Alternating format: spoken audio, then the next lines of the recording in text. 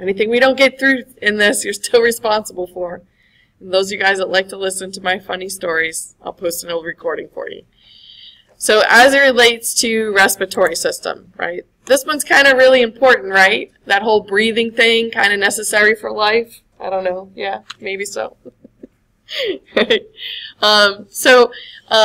Yeah, one of its major functions, of course, is allowing us to do gas exchange and therefore respire aerobically. So our head, our neck, though, help in transmitting this to the lungs. But along the way, we actually are going to regulate the temperature of the air that we inhale and the water content. And this is why, you know, in some areas, in the movies and such, I can't remember the name of it, but they were like trapped somewhere up on some mountain, and they couldn't breathe. And one of the problems is the higher altitude, but the other problem is the cold, right? And so it's hard to maintain the temperature of the air that we need to breathe and the moisture content that's necessary for breathing to be possible. So frogs, they have lungs, but they can also breathe through their skin, and they primarily do that. What do you notice about their skin? It's wet, it's moist. They actually produce mucus on their skin to allow that gas exchange to happen. Moisture is necessary for that gas exchange to happen. So that's one of the primary jobs of your nasal passages, is actually to warm and moisturize your air that you breathe. It is also to filter the air, right? So you have numerous hairs and you have mucus to trap any of the microbes that you're inhaling. You're actually supposed to breathe through your nose, although you can breathe through your mouth, right, if your nose is obstructed.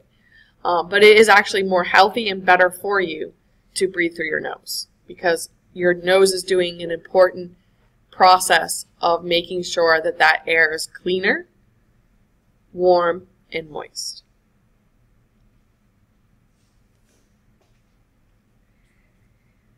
The unfortunate thing about our nose, though, is that it's linked to the inner cavities of our skull, known as your sinuses. And those can fill up with fluid when you have inflammation, when you have infection in that area, or allergic response like myself. And that's why your voice changes, because your voice resonates through those open cavities in your skull. And so that's why you can know by someone's voice, right, how they sound, because the resonance changes as that area is filled with fluid during inflammation. The other problem, too, is that your nose and your inner ear are connected via your stationary tubes. Right, so they drain into the back of your nose, and if for some reason they're blocked, right, fluid can stay in the inner ear, and you can have infection there, which can be quite painful, because then it's pushing against the tympanic membrane of the ear. Sometimes if infection is let go, right, and it can cause that, because it can't drain into the nose, it'll bust out the eardrums, right? So not something you necessarily want happening, because then you have the inner ear exposed two ways, right?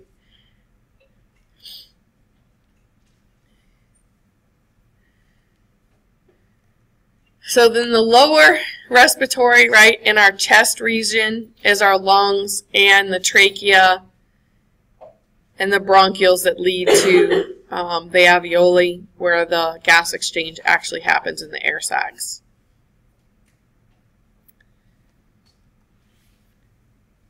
So we've talked about this earlier in immunology, right? How important this natural defense that we have, that we're born with, our mucosal escalator, right? So where is that? It's in the lower respiratory, right? In your trachea and your bronchioles. And what is it made up of? Cilia, right? That move what?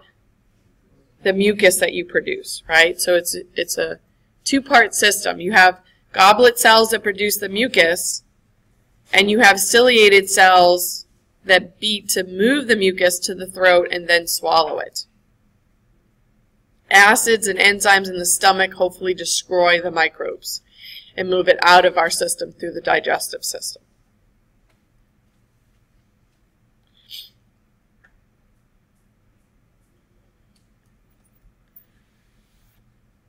What parts of our respiratory system are normally free of bacteria? We don't have normal microbiota that are associated with it.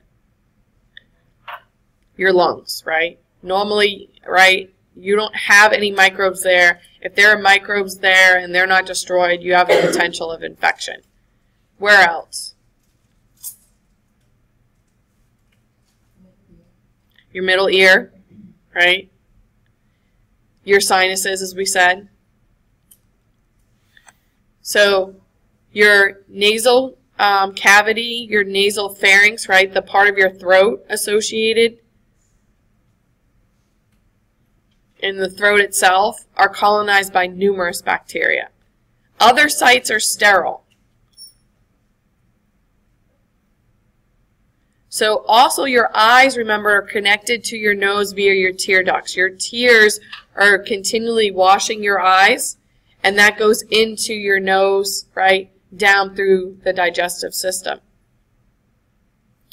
So your middle ear, your sinuses, your trachea, your bronchioles, right, the alveoli, the lungs themselves, normally do not have microorganisms there. If you do, you have infection, you have disease.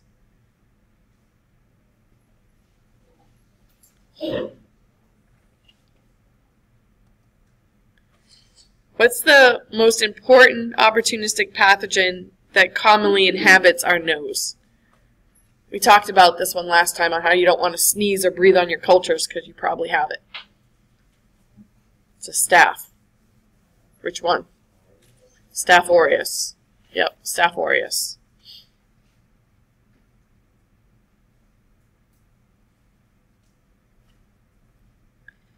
So this lists several normal microbiota, right, that most people could potentially be harboring in their throat and their nasal passages. It's when they get other places then we run into problems. So strep throat, streptococcal pharyngitis. We'll talk about diphtheria, pink eye, earache, and sinus infections, how all that's linked together. For viruses, we'll talk about the common cold and adenoviral pharyngitis. Itis just means what? Inflammation, right? Usually referred to an anatomical area. You have to be more specific as to what's causing the infection. So both strep throat and diphtheria will affect the throat, but they do have distinctive characteristics that will help you differentiate one from the other. Now, when you look into the back of the mouth, into the throat region, right before the throat, you have what's referred to as your soft palate. Part of the soft palate hangs down. This is referred to as a uvula. If you have kids and you've watched Monster House, right, the uvula was even in Monster House. That's pretty cool. I'd love that anatomical reference. This is not your tonsil. It's part of your soft palate. Your soft palate, what it does is when you swallow food and drink, it blocks your nasal pharynx. So stuff doesn't go up your nose. It goes down instead. Right? Just like your epiglottis blocks off your trachea so that you don't drink into your lungs or eat food into your lungs, right? So we block off our lungs so air just goes there. Sometimes when you eat certain things, right, especially soda that's can be bubbly, it'll you'll feel it in the back of your nose because it really is going up the back of your nose, right? So in this picture is a healthy throat. This one, not so much. And in this case, because they're inflamed, right, and they're really looking down the throat here, you can see pus and swelling to the palatine tonsils, right? And this could be due to something like strep throat or some other throat infection, maybe even diphtheria.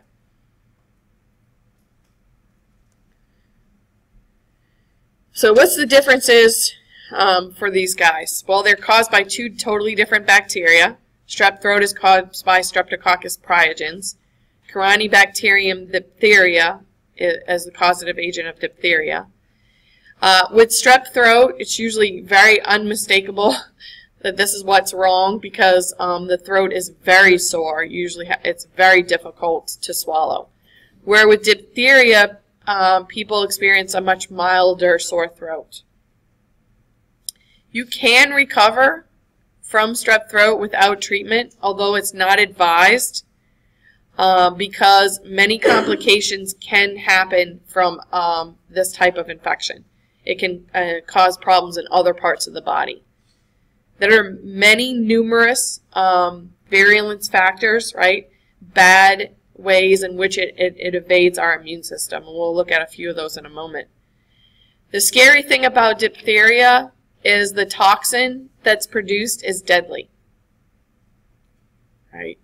So this is a toxin producer. The type of toxin it produces is an AB toxin, which means it has two parts to it. The B part binds specifically to our cells, and then the A part is what is actually toxic. The bacteria itself is not invasive, right? It tends to kind of stay in the throat area. Doesn't go to other parts of the body, but the toxin definitely does. The primary reservoir is humans, right? So we don't have to really worry about contact with animals as it relates to this infection. It's mainly animals. They say Streptococcus pyogenes is human only. There are some people that are anal carriers of this, right, which means that they can have the infection in the anus, right, and spread it to others that way. So it's all about how sanitary you are, right? That's all about the why you wash your hands after going to the bathroom. There's no vaccine for strep throat. One of the problems with that is the changes that bacteria go through. Just can't develop an effective vaccine.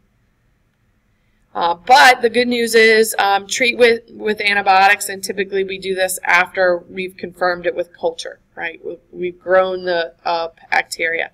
Nowadays, though, we can do it even quicker. We can do the rapid strep test, which uses antibodies right in the doctor's office in a little snap kit and to detect the presence of that particular bacteria. And so we can diagnose and treat much faster than in the past. They'll still send a swab usually off to the lab, especially if you come up negative, because there is a sensitivity issue with the test, right? It's not going to pick up every little minute thing, but usually pretty good infection, it's going to be detected by that test. But they'll back it up with culture. So they'll take a swab and they'll stick it in a tube and they'll send it off to a lab. When I was a kid, they would rub it right on a blood agar plate right there in the office in front of you. For diphtheria, you can get an infection of the skin with diphtheria, although typically it's the throat. The vaccine that we have against this is a toxoid vaccine, because again, the real problem with this one is the toxin. So what they give you as a weakened form of the toxin to help protect you against the toxin if you're exposed. And for treatment, we can give you anti-serum, antibodies against the toxin. And again, this is one of the things that we can get from you when you donate blood, right? Because in your serum are these antibodies, and they can be taken out and used to help people. And antibiotics will be given right away, even before culture, because they're not going to want to wait to find out. They want to get rid of this infection right away. What other disease that we talked about do we give you a toxoid vaccine against? It's actually combined with this vaccine. Tetanus, right? You usually get tetanus and diphtheria together. It's called the Tdap now. T for tetanus, D for diphtheria, and AP for the acellular vaccine against pertussis, commonly referred to as whooping cough. At one time, they weren't giving that third vaccine, in with diphtheria and tetanus. They've instituted that in, I don't know, the last 5 or 6 years because we had serious reoccurrences, lack of vaccination for whooping cough. And part of the reason at one time that vaccine was spiking high fevers in children. And so, you know, moms were calling the doctor's office, even though the doctor said he's probably going to get a fever. It's okay. It's because of the vaccine. He's not sick. It'll go away. They still panicked. Moms do this, right? And doctors got pissed off and got tired of dealing with psycho moms and dads and stopped giving the vaccine until they improved the vaccine so that that side effect didn't happen. And so that those changes have been made. You don't get the high fever like you used to with that vaccine. But because of that, we have this gap of people that were not vaccinated, and we've got to try and fill that gap. So, you know, information from the CDC's website, right? A lot of these things are reportable diseases. And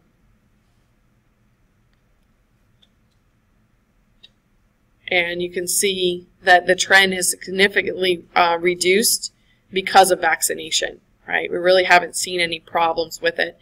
A probable case of non-fatal respiratory diphtheria with a positive PCR, which means I actually looked at the DNA test for the diphtheria toxin gene, was reported in an inadequately immunized adult male with a history of AIDS, right? So they had they had a compromised immune system, so even now we wouldn't be able to give them the vaccine, right, because their immune system is compromised.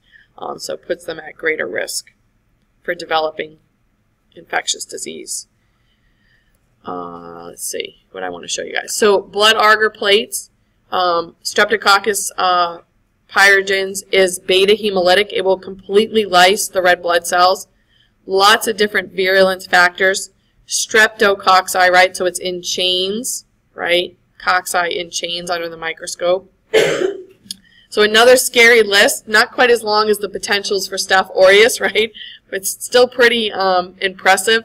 Notice it can inhibit attachment of phagocytic cells by destroying C5a, right? So they actually stop that complement chemoattractant from working. Inhibits phagocytosis, aids in the penetration of the epithelium, the type of capsule that it has.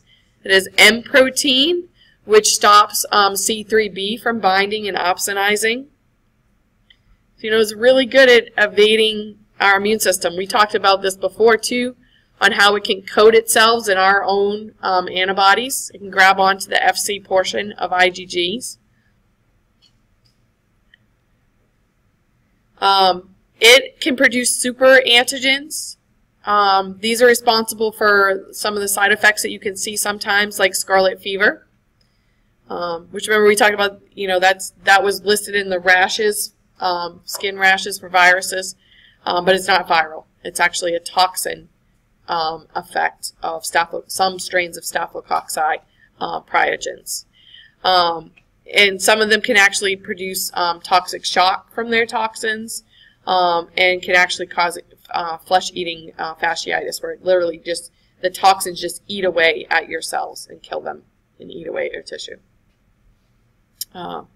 So pretty ugly bug, right? Don't want to mess with this one. Hence why the throat is not happy. So for diphtheria, as I said, the problem with this one is the toxin it produces. That toxin specifically attaches the B portion to our cells and then gains entry, and the A component is actually the active component of that toxin.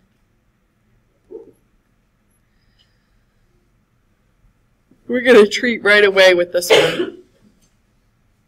So erythromycin is in a group of drugs called the macrolide antibiotics, and they slow the growth or sometimes kill sensitive bacteria by reducing the production of important proteins needed by the bacteria to survive. So what is the term used to describe inhibition of growth when we talk about bacterial antibiotics? Anyone know? Bactericidal means death. Bacterial static means inhibit.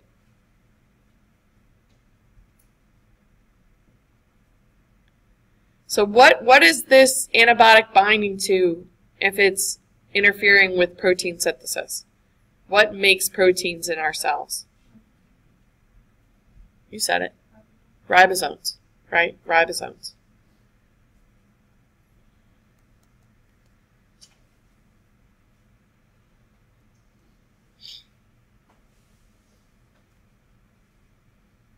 Oh, I stretched this morning. So the parts of our upper respiratory tract that's commonly infected by Streptococcus pneumoniae and Haemophilus influenzae, and these are both bacteria, right? So these are the ones that can cause problems with things like pink eye and inner ear and sinus infections.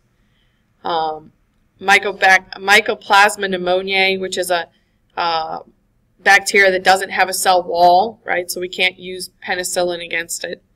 Streptococcus pyogenes and Staph aureus. But viruses can also cause problems even in the middle ear. And this is where we really run into problems too, because I don't know about you, but there's no way they're going to get a sample of your middle ear, right? Right? There's no way we can swab the middle ear and figure out what's up in there, right? To be able to treat.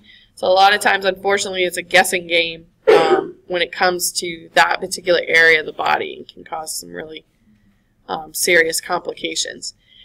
The problem with pink eye is there are some bacteria and viruses that can attach to the conjunctiva, right, our eyelids, and cause infection.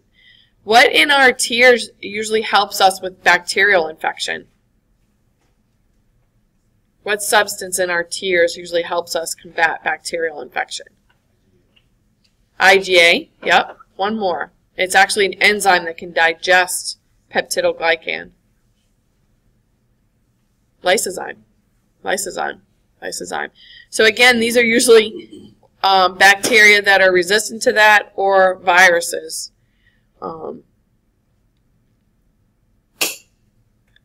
And then, of course, the whole problem with the nose linking the sinuses, right? Stuff can head up there. And then the middle ear is also connected to the nose.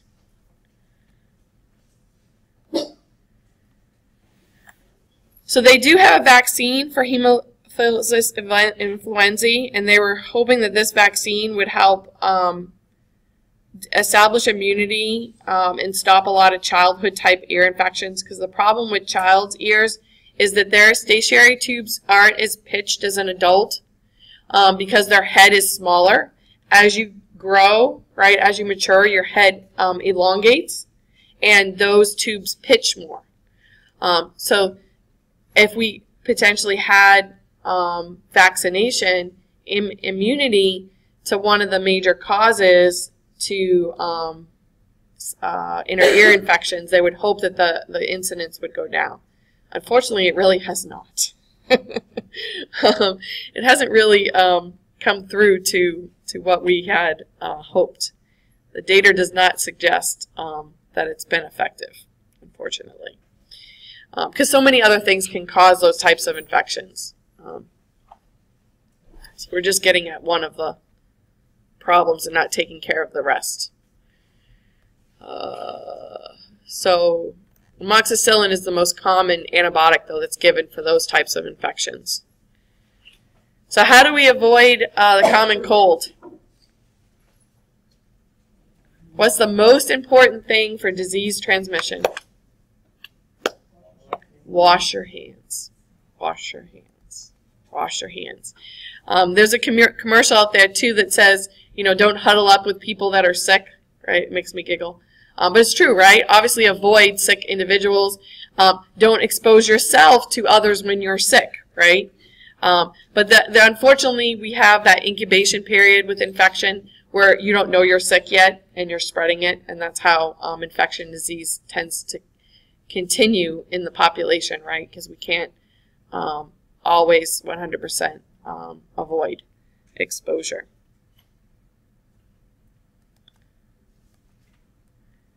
So the distinctive characteristic of adenoropharyngitis, anyone know? Although this is a viral infection of the throat,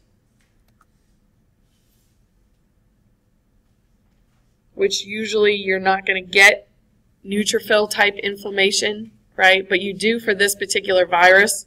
You can get pus on the tonsils in the throat, and you can have a pretty strong fever, which is not usually something we see with a virus.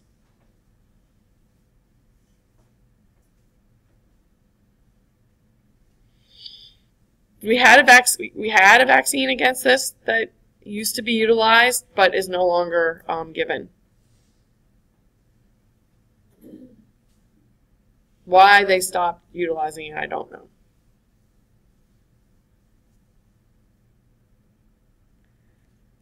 The good, or you can consider it the bad news, is that when it comes to viruses, is there any treatment?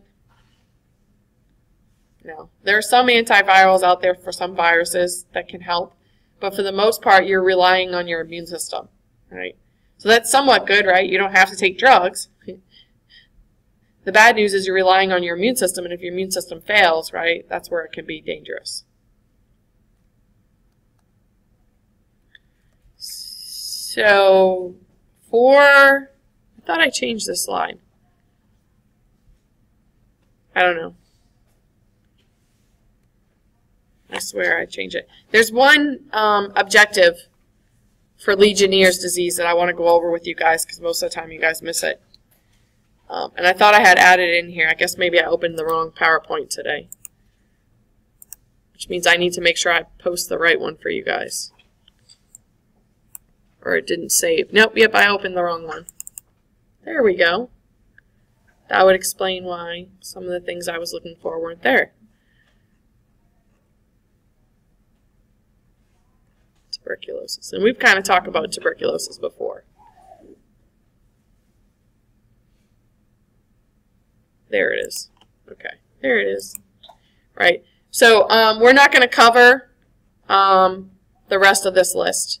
But what I want you guys to go over on your own, right, are about the different pneumonias and how you can tell the difference between them. Pertussis, we talked a little bit about, right, that's whooping cough. Tuberculosis, we've kind of mentioned in the past too, so that's kind of a little bit of a review. And then the one important thing, and we've had some outbreaks of Legionnaires in New York. They had a ventilation system, air conditioning system that was contaminated for several buildings with Legionnaires. And it's named after the fact that when they discovered it, there was a Legionnaires conference, and a whole bunch of them got infected. So that's how it got that name. It is a bacteria that grows, I think, in an amoeba, of all things. So why do you think it was difficult for researchers to determine the causative agent? Well, if it grows in an amoeba, who's going to think to check that, right? How are you going to do that? And they actually had to develop special artificial media to be able to grow this bacteria and be able to study it. So the problem in the beginning with this one and figuring out what was causing this infection was the ability to be able to study the organism, to be able to grow it in artificial culture. So the problem with that too is because it took us a while to kind of figure out, okay, what's causing this infection? What is this? And we had to develop techniques to be able to diagnose, right, infection. So that took some time. And so the question is, when we look at the epidemiology, when we look at the incidences of Legionnaire's disease, is it really increasing in incidence, or were people sick in the past and we just didn't know what they were sick with because we could not detect or that they had Legionnaire's disease? So how are we going to find out this answer? Right? How do we know if it's truly increasing or we've just got better at detecting? How are we going to figure out this? How do we figure out anything? As scientists, we continue to research it, right? Time will tell us this answer, right? As time continues to go on, if the numbers continue to increase, yeah, we've got a problem with this infectious disease, right? That we need to figure out prevention, maybe vaccination, where we need to go, right? But as we continue to gather data over time, right, these answers are going to be teased out for us. This is what epidemiologists like Dr. Retard, I'm really bummed that he did not come. This is the type of work that they do, right, is to gather this information, analyze this data, and help us as a population know how to respond to these infectious diseases that we're dealing with, right? Okay, so please go over, right, the pneumonias and the paratussis and the tuberculosis, and I will post an old lecture for you guys as well.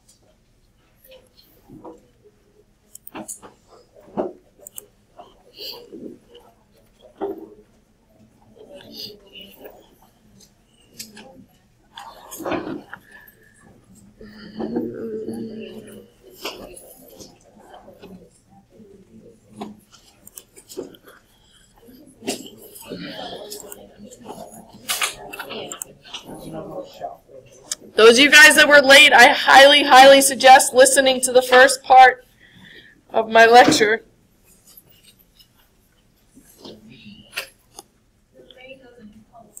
I know. Yesterday was worse, though. Yesterday was torrential on the way in.